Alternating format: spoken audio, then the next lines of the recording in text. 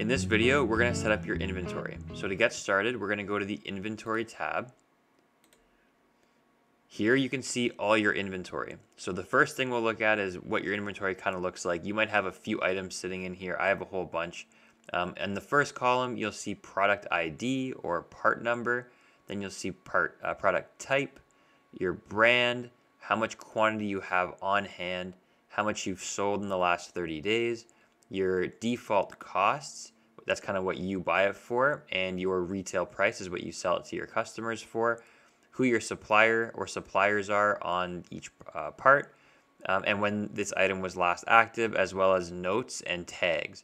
And if you don't know what tags are yet, you can check out the tag video. So to see more information on a particular part, you can click on this little arrow here and it'll give you kind of a quick view to some additional fields of that product. So it gives you kind of a bit more information, but to see the full details on that part, you can click into the part number itself, and this will show you everything about this part. So here you'll see the inventory type is a vehicle part, the product type is engine oil filter, here's my base unit of measurement. This link here will also show you that it's linked to the part catalog already, which is great, when it was created. If we scroll down a bit, you can add your UPC. Quantity on hand is how much you have on hand, your minimum order quantity, your max order quantity, so you can set those as your min-max, and that'll help you when replenishing these items later on. You can also see your base cost and retail. A bit lower, you'll see your brand, so you can change or edit your brand if you wanted to, as well as the suppliers that are on this part, and your tags, which right now I don't have any tags, but you could add tags there. Finally, is the item tax exempt, yes or no? So you can flip this flag if you want it to be tax exempt. And then there's a couple other fields here that will help you with replenishing this item. So first thing is the item replenishable, yes or no? This will help later on when it comes to placing purchase orders. Is the item sellable, yes or no? If you have maybe an obsolete item or something that is on recall that you can't sell, you can flip that to no so you don't sell it by mistake. And lastly, do you want to track this item in your inventory metrics? So if you want to track this item in your in-stock metrics, you would leave it as yes, trackable. If you didn't want to track it, maybe because it's an obsolete item or something that's not as important, you can flip this to no. Lastly, the other thing you can do on this page is you can receive and adjust inventory for this part. So if I receive this part, I can click the receive button. I can receive a few units and hit save.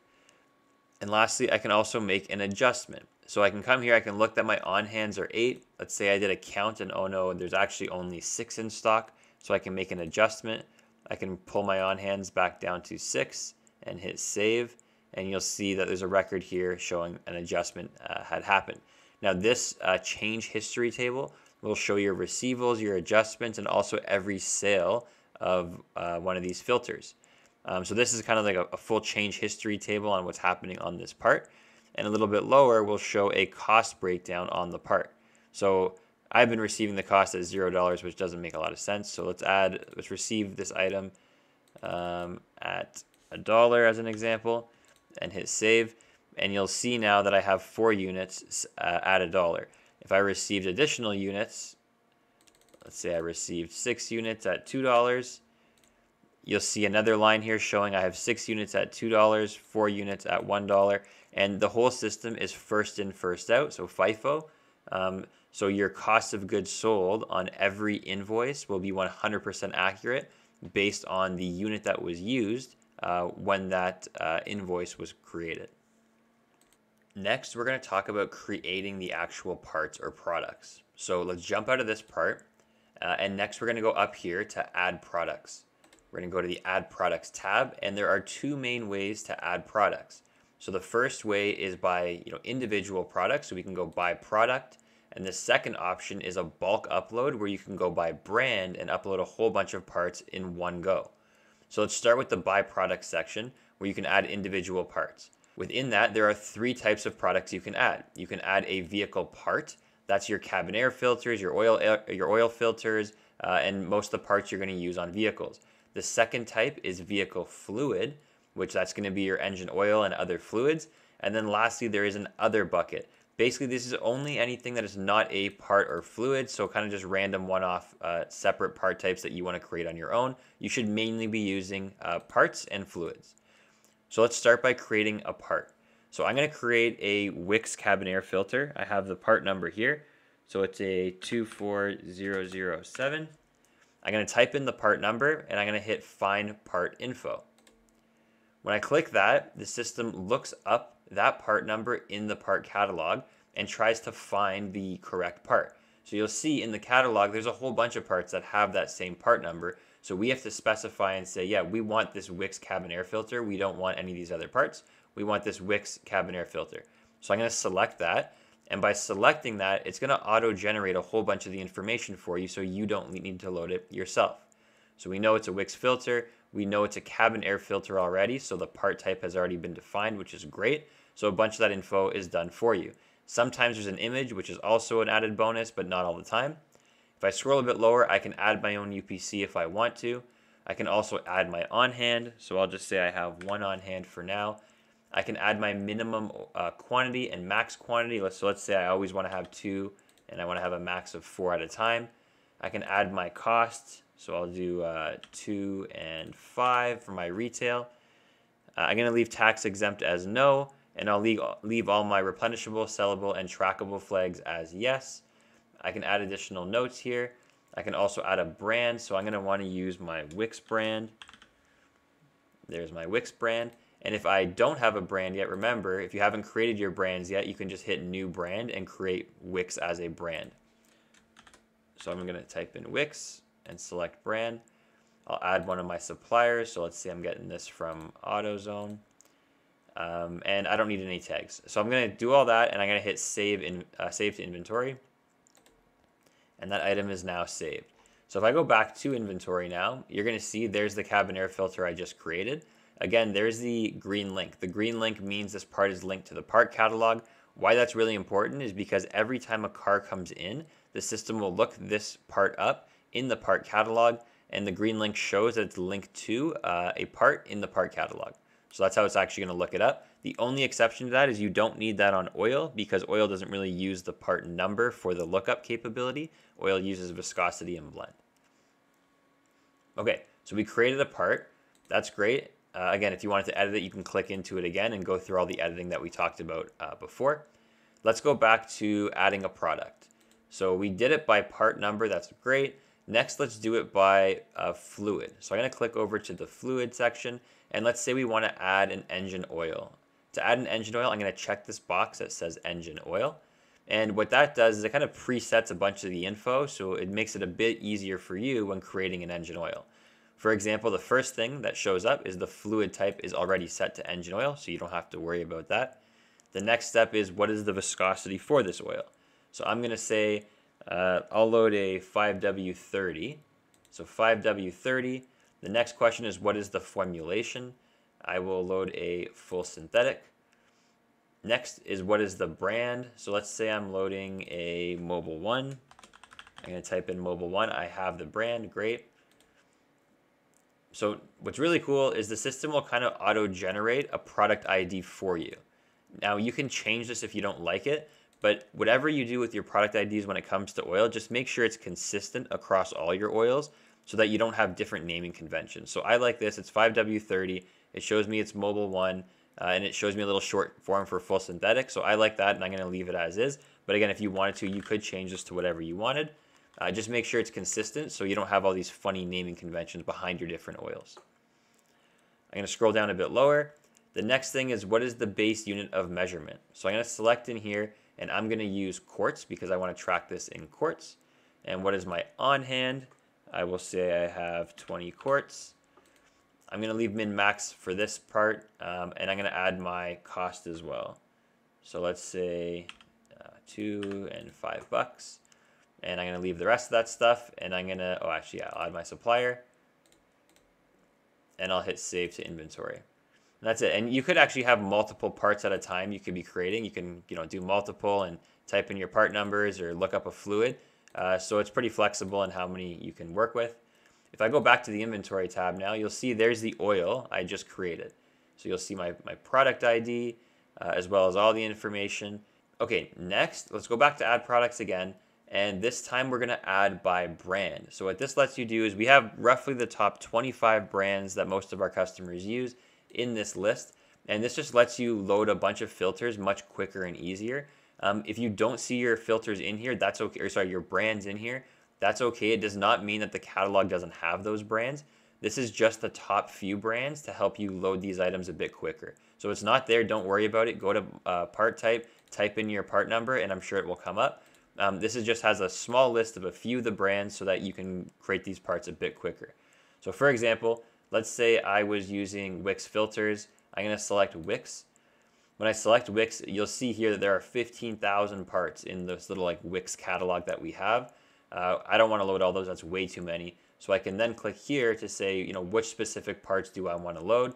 Let's say I want to do some cabin air filters. So when I select cabin air filters, there are now 521 cabin air filters in this whole list. You'll see here you can load a maximum of 500 parts at a time. But again, I don't want to load that many right now. So what I'm going to do is I'm going to scroll through these and decide which ones of these I like or I want to use. So let's say I want to use this one, this one, this one. This. If you want to select all, you could select all up here. But I'm just going to choose, I don't know, we'll choose 10.